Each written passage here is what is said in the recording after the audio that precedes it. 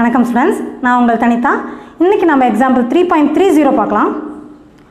Solve x by x minus 1 plus x minus 1 by x is equal to 2 1 by 2 கொடுத்துருக்காங்க. So இது புக்கில் வந்து வேறு variable in terms of y வேரியபிளாக மாற்றிட்டு போட்டிருப்பாங்க கண்ணு. நம்ம அப்படி போடணுங்கிற அவசியமே இல்லை, நம்ம அப்படியே சால்வ் பண்ணியே போட்டுக்கலாம், அதுவே ஈஸியாக தான் இருக்கும். So x by x minus 1 plus x minus 1 by x is equal to 2 1 by 2 கொடுத்துட்டாங்க. சால்வ் அப்படின்னாவே we have to find the value of x. ஓகேவா?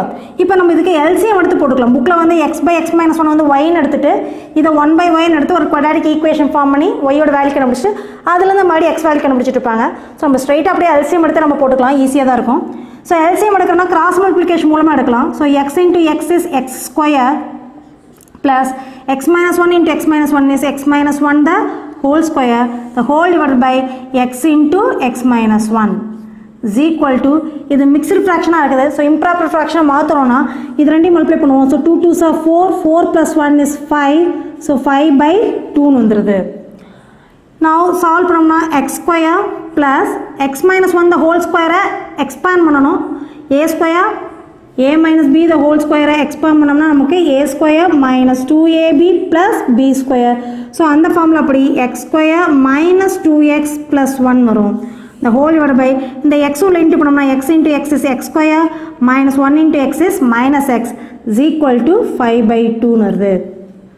now x square plus x square is 2x square minus 2x plus 1 divided by x square minus x is equal to 5 by 2.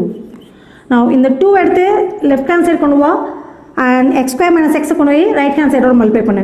அப்போ 2 இதோட multiply பண்ணு. இப்போ 2 into 2x square is 4x square minus 2 into 2x is 4x and 1 into 2 is 2.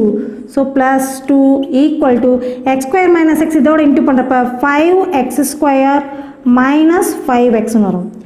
இப்போ எல்லாத்தையும் ஒரே side கொண்டு வந்துக்கலாம். So இங்கே x square கோஎஃபிஷியன்ட் 5 இருக்கனால கிரேட்டர் நம்பர் சைடுக்கு நம்ம கொண்டு போய்க்கலாம். ஸோ லெஃப்ட் ஹேண்ட் சைடில் இருக்கிறது எல்லாத்தையுமே நம்ம ரைட் ஹேண்ட் சைடு கொண்டு வந்துடலாங்கண்ணே.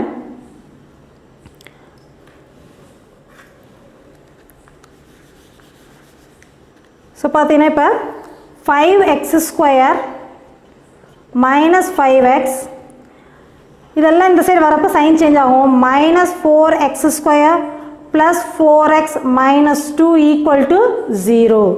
So 5x square minus 4x square is x square and minus 5x plus 4x is minus x and minus 2 equal to 0.